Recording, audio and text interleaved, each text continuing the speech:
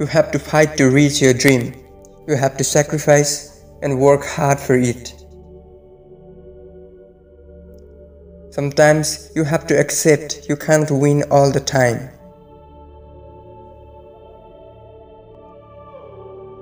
There are more important things in life than winning or losing a game.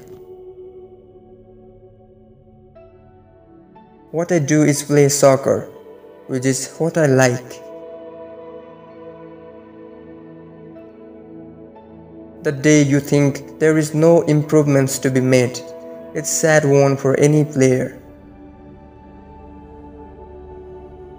I never think about the play or visualize anything. I do what comes to me at that moment. Instinct, it has always been that way.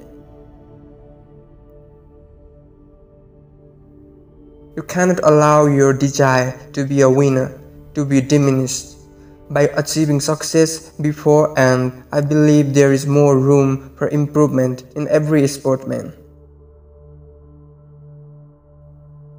When the year starts, the objective is to win it all with the team. Personal records are secondary. Whether it is a friendly match or for points or final or any game, I play the same.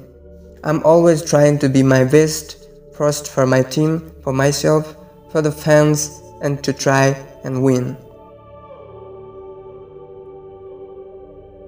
I have fun like a child in the street. When the day comes when I'm not enjoying it, I'll leave football.